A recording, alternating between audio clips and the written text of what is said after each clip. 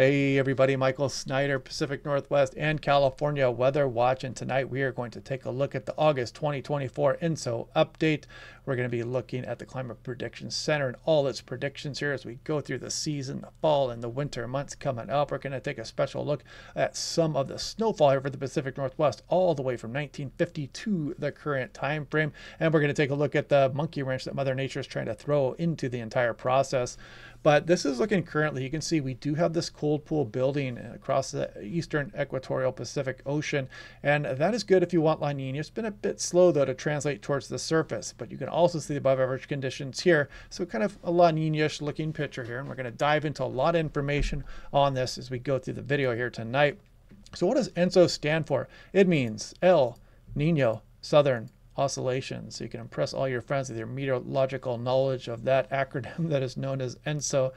Now, taking a look at the forecast here for August 2024, again, we've been slowing down that transition. The models initially were saying it was going to be a little bit quicker, but we've been hanging up a bit here as we're going through the summer months, but we still should get there. You know, you're talking about 70% chance. And some of the models are showing us remaining in neutral here, but we'll go over some of that data here. It's just that the odds have been dropping a little bit. And if we take a look at the CFS, it starts to bring this decline and even brings us into a moderate La Nina territory here as we go through November and December. And if you look to the right, you got September, October, November, December, January, February, and March. You can clearly see the cold tongue there across the equatorial Pacific, marking those La Nina conditions. So the official Climate Prediction Center probability chart here shows that we're still up over 70% chance, but you can see the odds of remaining in neutral have increased a little bit here. And El Nino for this season is virtually at, maybe 1% chance or something like that. Very unlikely. Now, this is where we measure those conditions across the equatorial Pacific. There's Hawaii, there's Australia, there's South America, there's North America, and there's Japan here. So again, between 170 west and 120 west, that is Nino 3.4, plus and minus 5 degrees across the equatorial Pacific. There's Nino 4 in the blue box, Nino 3 is in the red box, and Nino 1 plus 2 is right up against the coast there for South America. And we are officially in that La Nina watch right now. The odds are we are headed there. We're currently at 0.0 right now, August 8th, the most recent one, strictly right neutral, typical temperatures there, averaged out across Nino 3.4. And again, there it is right there. But if you take a look at Nino 4, it's been declining. 3.4 has been declining. It dropped down a little bit, but it bounced back, but kind of typical there. And you can see the water right up against the coast of South America, generally a little bit below average.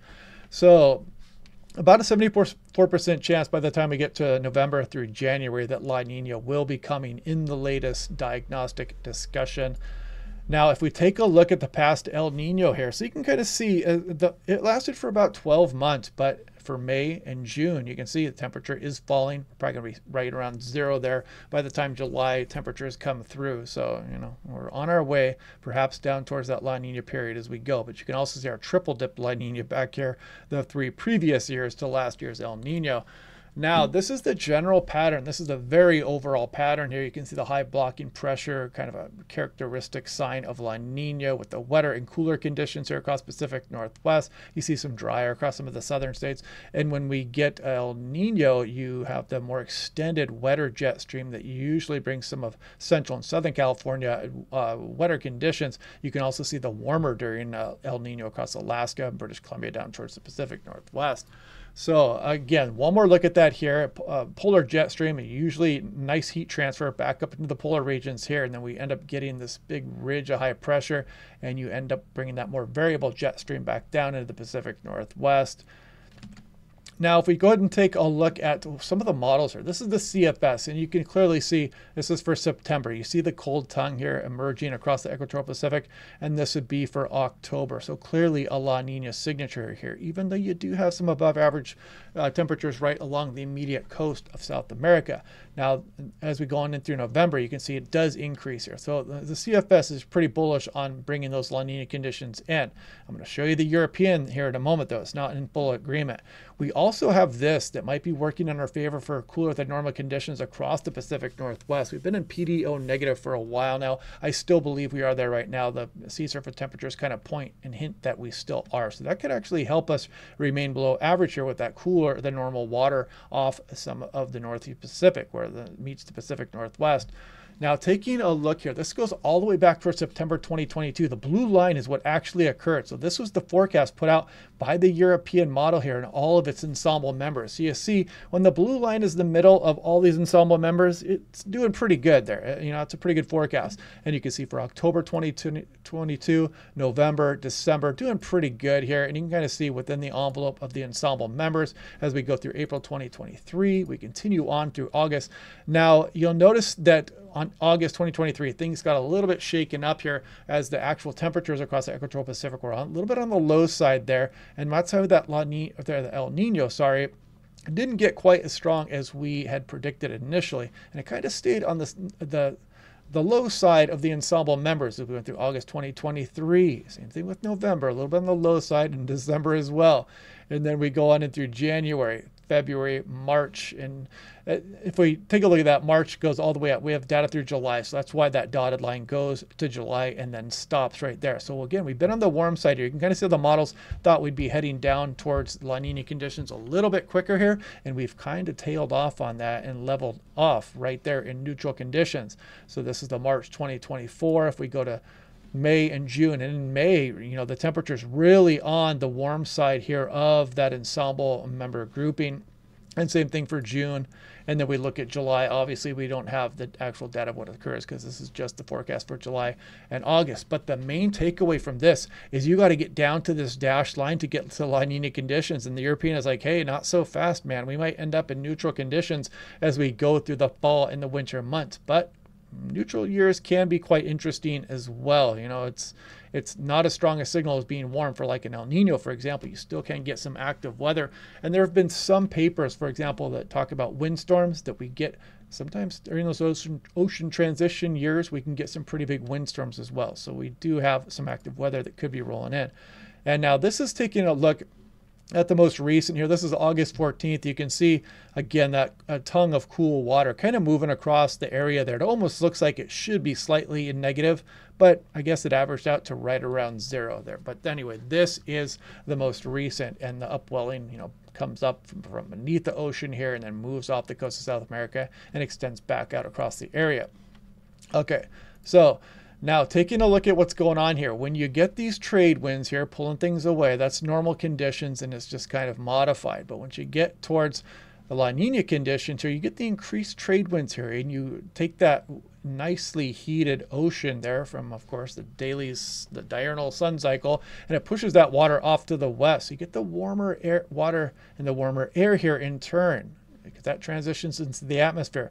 You've got the colder water there across portions of, or colder air across portions of Asia, big continent over there, and you get the stronger jet stream, and you get a big heat transfer here that usually goes up to the polar areas, and then you get the big ridge downstream here. So we get this more variable, cooler jet stream back into the Pacific Northwest. Hope that makes sense there. Now, neutral conditions here, again, kind of what I showed you on the slide a couple slides ago there, and kind of typical setup here, known as the Pacific Walker circulation. So again, usually the Western Pacific is warmer than the Eastern Pacific here. It's just kind of how the currents on the ocean go. And then you get that warmer water here. You build up these thunderstorms and whatnot. But when you go into La Nina conditions, that gets even enhanced here. And these trade winds really pick up and push that warm water and bunch it up here across the Western Pacific Ocean, like I just mentioned a couple slides ago. So El Nino conditions, things change a little bit there. We start to get the lower pressure here closer towards Tahiti. And then you start to get the thunderstorm activity that extends a bit out across the Pacific Ocean. And that can bring a stronger jet stream into the west coast of North America and bring warmer than normal conditions and wetter than normal conditions for portions of California. So how do we know if the Walker circulation is starting to show El Nino conditions? And this is where Mother Nature has kind of thrown us a little bit of a curveball. One way is by looking at the Southern Oscillation Index. So again, El Nino, your pressure is going to be lower here versus Darwin, Australia. And so these records have been taken for a long time, over 100 years. And so we can kind of look back into the past there. So again, high pressure here for Darwin, lower pressure here for Tahiti. Of course, La Nina, you'll reverse that. You got lower pressure here over Darwin. You got higher pressure here for Tahiti. Now, if we take a look at what's been going on, we started to bounce back into some of the positive territory there, showing maybe some La Nina conditions were emerging. If you look all the way back to the beginning of this timeline, it goes back to January 1951 here, and you can see we go all the way through the years, and here's 2024. So this is the El Nino we went through. There's the triple dip La Nina we went through. So it looked like we were bouncing back to La Nina conditions, but look at this. We dropped back negative again here. So the atmosphere is still confused, and it does not show typical La Nina conditions in the atmosphere as of yet. It's kind of typical right now. We're still transitioning, but right now it kind of still thinks we're in a bit of an El Nino scenario as far as the pressure is from based on Darwin, Australia towards Tahiti. So you can kind of see this. Take a look here. This is February 18th at the top of this graph, and there's August 11th at the bottom. You can kind of see along the coast of South America and out into the Nino 3.4 region, we have cooled things off. You can see the El Nino clearly here, and now we've cooled things off and we're down into the neutral conditions here. So kind of a running timeline there of the sea surface temperatures across the equatorial Pacific Ocean.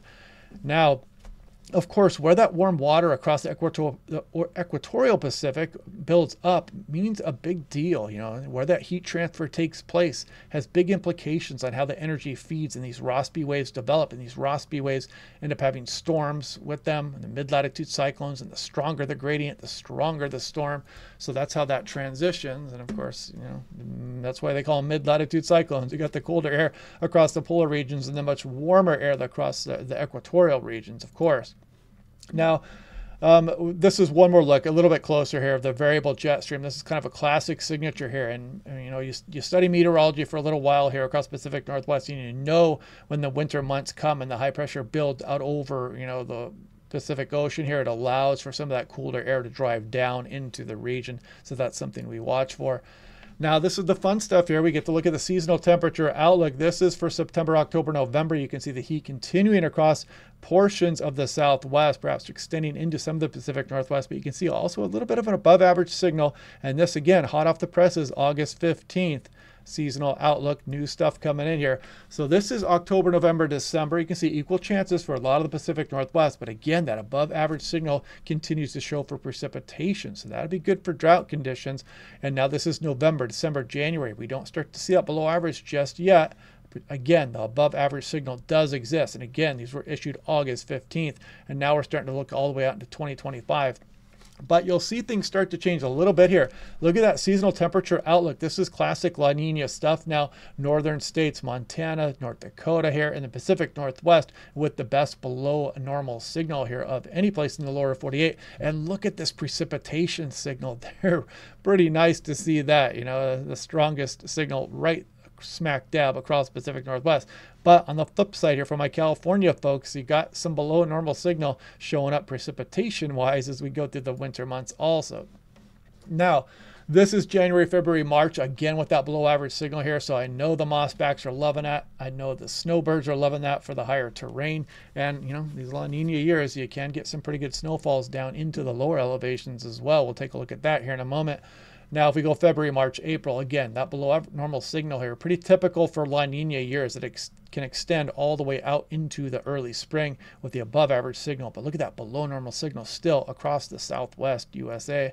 Not great. And if we go on into our next spring, that below normal signal continues to exist, and the below normal signal for temperature across the Pacific Northwest.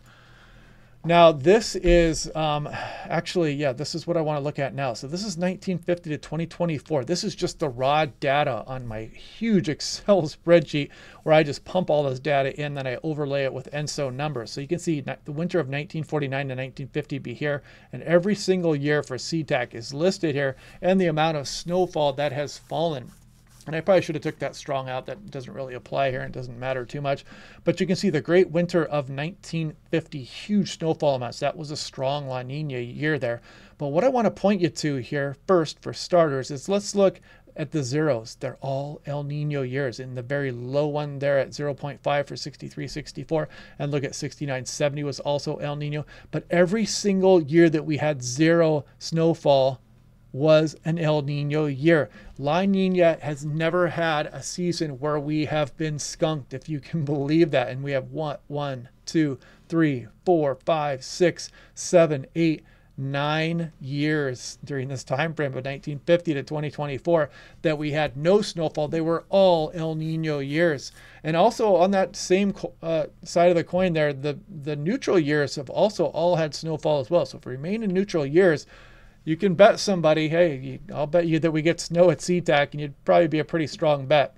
Now, looking back in the past a little bit here, the 68-69 epic winter here was actually an El Nino, and we got huge amounts of snowfall and a couple just monster storms during that season. So just because we have an El Nino, sometimes Mother Nature throws us a complete curveball and flips everything on its head and kind of shows you the huge snowfall amounts it can produce. But you can also see some of these La Nina years going back through the past as well, not bad. And some of these neutral years performed quite well. Look at 96-97. What is this, 85-86? That's the great November snows of 1985. I can remember that. I think I was middle school back then, and we missed like a whole week of school. Just two absolutely powerful snowstorms that hit in the month of November. So if we scroll ahead a little bit here more, you can see 2008, 2009. Now, a lot of people that live here in the Pacific Northwest remember that it was the snowiest winter for some time. In fact, all the way back since, 1971, 72. So that's older than I am. And you can see that was the snowiest winter in many, many years, in decades, in fact. But again, occasionally we can get some of these really huge snowfall years. And it doesn't necessarily have to be La Nina versus El Nino. But the 0 years are all El Nino here. So it's kind of interesting. Since we're headed towards a neutral La Nina period, we have a pretty good chance. And this really translates to the higher terrain as well. And sometimes Seattle, these numbers don't represent what happens up for places like Everett, Bellingham, and some of Vancouver, BC, and some of the mountainous areas as well. And even for Portland, things can vary quite a bit here. I'm working on Portland data right now, and I'm probably going to show that in the next upcoming months. And we're going to take a look at some of what Portland gets also. Now, just because you're in a La Nina versus an El Nino doesn't mean you're stuck in that pattern for the entire year. We have what's known as the Madden-Julian oscillation here, and this is a pattern that moves across the planet between 30 and 60 days. And as this energy moves across the equatorial Pacific, it can change how the heat transfer interacts with Rossby wave activity. So you can get different impacts depending on what kind of Madden-Julian oscillation phase you are in. So you can kind of see, just if you move into phase 7, the atmosphere can mimic El Nino at times, and it can mimic La Nina or enhance the La Nina conditions at other times. And this is just more on the Madden-Julian oscillation. You can see increased rainfall, and this propagates across the equatorial Pacific from west to east. And again, 30 to 60 days and the timeline on that. And I just want to kind of throw this out as well. I know some of you guys have been seeing this in the news about the exceptional warmth in the global ocean for more than a year. And we're going on the second year here. And it's kind of concerning there that we are just absolutely blowing away all previous records for the ocean warmth. I plan on doing a video here. It's probably going to be a bit controversial, but I'm planning on doing a global warming video. So I don't talk about it much because I am not an expert in this data, but what I'm going to go over is what the experts have to say about it. Whether you disagree with this or not, I've had a lot of people that get quite upset when we talk about this or whatnot. So I'm going to tell you what the experts have to say. And if for no other reason, it's just good to know what the experts have to say and what the data says on the topic here. So I'm probably going to do a video on that here coming up in the next month or so. Let me know what you guys think. Too controversial, or you guys want to hear about it, let me know in the comments down below. But yeah, crazy weather coming up here this weekend for the Pacific Northwest. Looking forward to that, getting all my gear ready. I'll be out chasing. I'll probably be live streaming at some point, maybe do a live stream tomorrow after the morning video. Of course, I'll do my normal briefings as well. So hope you guys are looking forward to that also. Looking forward to the weather picking up down in California as well. I'm sure it will do so before too long as we move on into the later fall and the winter months. So anyway, hope you guys are having a good day. I'll do my normal briefings tomorrow, and I will talk to you guys then.